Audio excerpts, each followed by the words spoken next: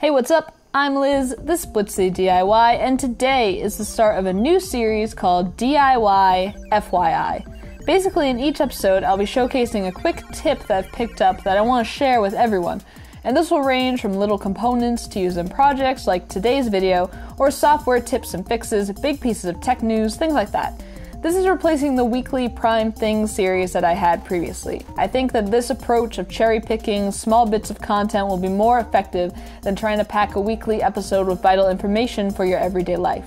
So now that that's out of the way, let's jump right into the inaugural episode's topic, piezos. First, what is a piezo? Well, it's technically a prefix from Greek, which means to squeeze or press. So in electronics, the full name is a piezoelectric sensor, which means a sensor that converts squeezes, presses, and other parameters into electrical charges. Piezos are very common in DIY electronics projects, especially Arduino-based projects, because they're cheap, have multiple parameters that they can measure, and they're easy to hook up to a breadboard for prototyping and eventually permanently on a circuit board.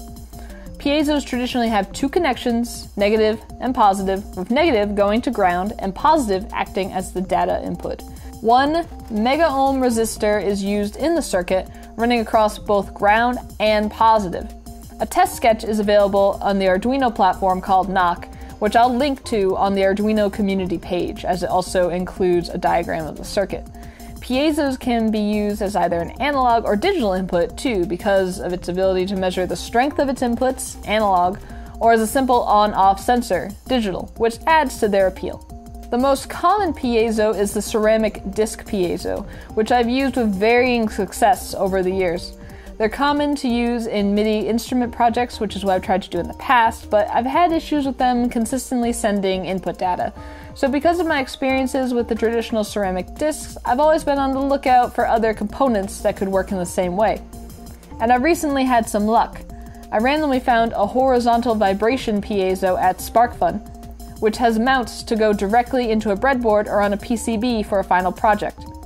It looked a lot sturdier than the ceramic discs, and after running some test code, I'm happy to report that I like them a lot better than the ceramic disc piezos.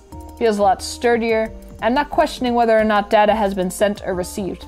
I actually modified some test code from SparkFun that displays input data in the serial monitor while also having an LED light up whenever data is received. Now technically, the Arduino Knock example sketch also does this, but I've always had a hard time having it read multiple inputs consistently. It seems to be better streamlined for a single input to test that data is being transmitted, so if you want to test with multiple consistent inputs, then I wouldn't recommend the Knock sketch. If anyone's had a similar experience with that sketch, or more successful results with it, please let me know, because I've always wondered if it's truly streamlined for a single input test or if I'm doing something wrong. So I'm pretty excited about this new type of piezo, though. I'm definitely planning to use them in the future, maybe in a MIDI-based project.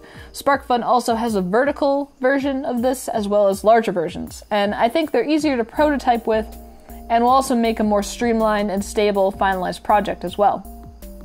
And with that ends this episode of DIY FYI. If you like it, toss me a like below, leave any questions, comments, concerns too.